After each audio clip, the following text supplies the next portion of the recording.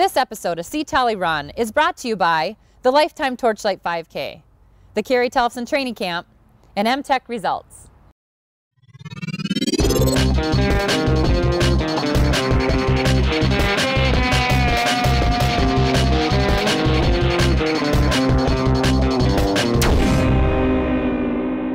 Hi, I'm Olympian Carrie Tollefson, and today I'm at Lifetime Fitness, getting ready to learn about kettlebells. So let's get after it.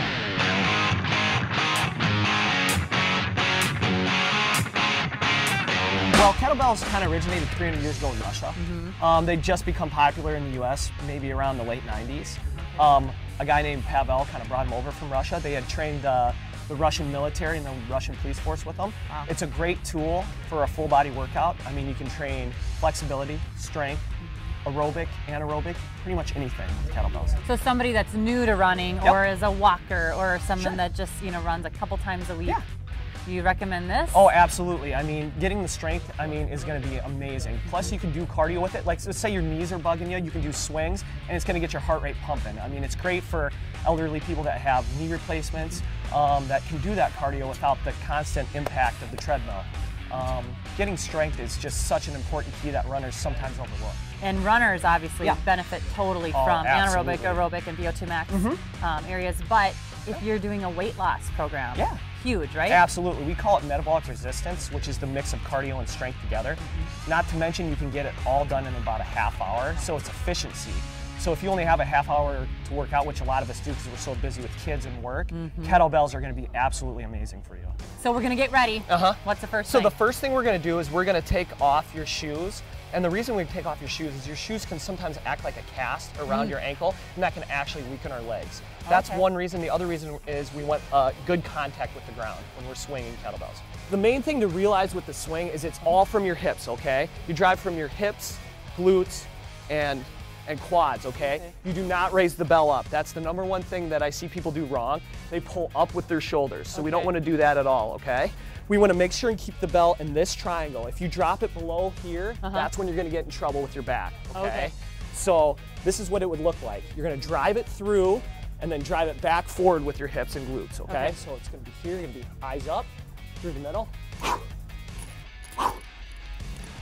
So our first movement's backwards with her hips. That's very, very important. We don't want to squat, okay? And she's got her shoulders nice and relaxed, which is perfect. Good. Now I want you to exhale as you bring the bell forward. Dynamic motion. So make sure when you drive it back, you start almost in a deadlift position and then drive it back into your legs as opposed to picking up and just swinging momentum. So here, eyes up. And then set it down nice and safe. Safety is very important. Okay, so I'm just going to demonstrate what the windmill looks like, okay? And you'll instantly see the benefits for runners. What you're going to do is you're going to bend backwards as your first movement. Yep, so you don't go straight over. You bend backwards, okay? And this front leg can bend, okay?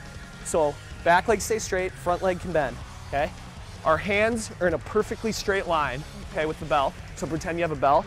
First movement back with your glutes, sliding your hand supinated down your leg. Eyes stay on your bell. You want to fold over your hips so your belly button's facing forward, okay?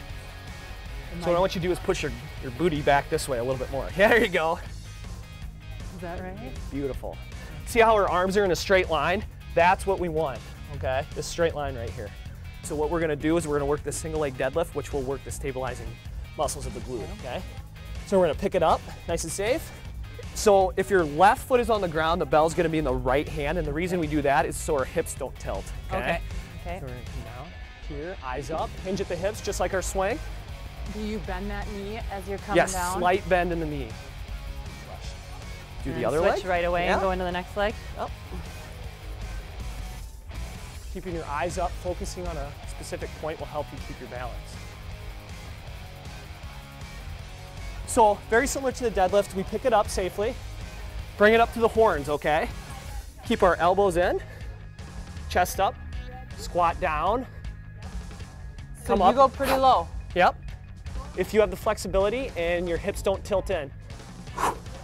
It's good to do this in a mirror to see where your hips are at. If they start to roll in, then you went too far down. We exhale as we come up, okay, and squeeze our butt muscles.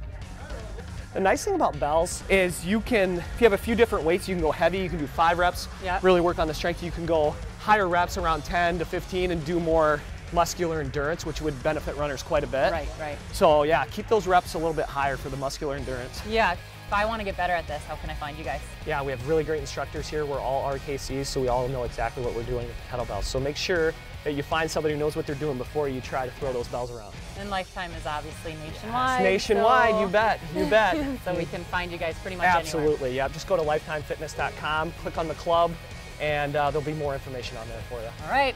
Thanks. Thank you. Thanks, Carrie. It was fun. Yep. Thanks for joining me at Lifetime Fitness for my kettlebell workout, and get after it. Help spread the word about Tolle Run by sharing this episode on Facebook and Twitter, or by rating and reviewing us in iTunes. It's an easy way to support the show, so get after it.